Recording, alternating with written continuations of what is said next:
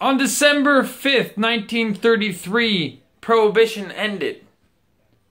The massive influx of money to moonshiners suddenly dried up.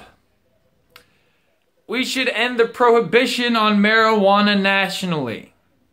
If you wish to cripple crime organizations and criminal activity, take it from somebody who's been in the belly of the beast.